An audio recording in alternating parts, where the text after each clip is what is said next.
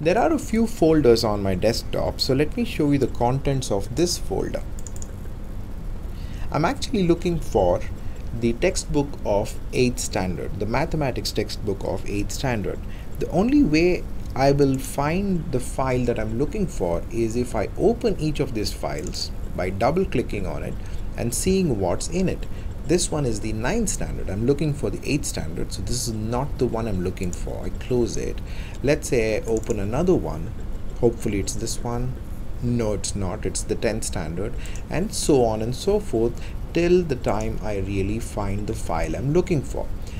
A better way to save these files would have been to name the files appropriately, so that by reading the name of the file I know what the contents of that file would be.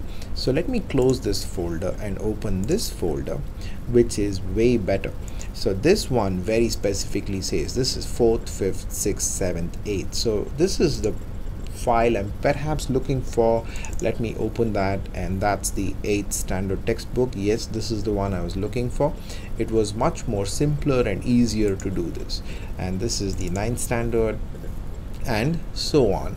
And this is possible because we have named the files appropriately so that it's a good representation of the contents of the file.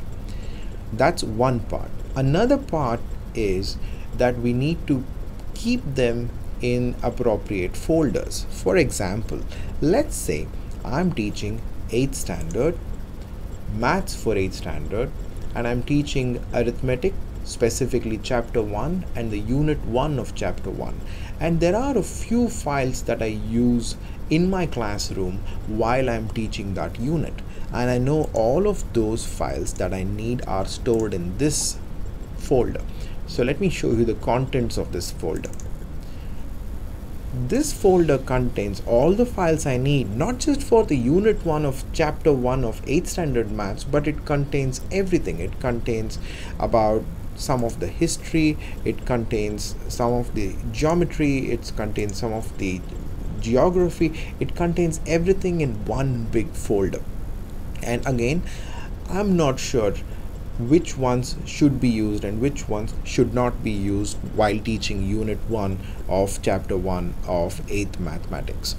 A better way to store this would be like as in this folder. I open this folder and I know it's divided neatly into 8th, 9th and 10th standard. I know I'm teaching 8th.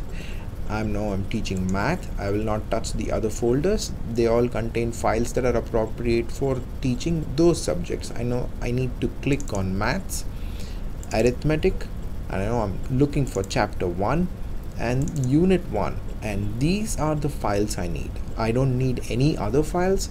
I don't need any fewer files. So all the files I need for teaching chapter 1, unit 1 of chapter 1 for 8th standard mathematics is stored under one folder.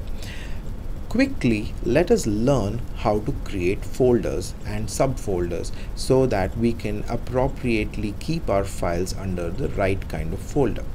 So let me give you a demonstration on. We have kept the science folder empty, so let's go ahead and create some folders under the science folder. Go under the science and I create a new folder and I call it chapter 1. Let's look at it again. I right click anywhere, click on new folder, and I give it an appropriate name. And within this folder, if I want to create subfolders, I can double click. I know I am in chapter 1 folder. This here tells me the path where I am. I'm on the desktop, teaching learning materials, 8th standard science chapter 1. I can create a folder called unit 1 and I can save the files under it. So creating subfolders and folders is very simple. So wherever you want to create a folder, all you need to do is right click and choose new folder.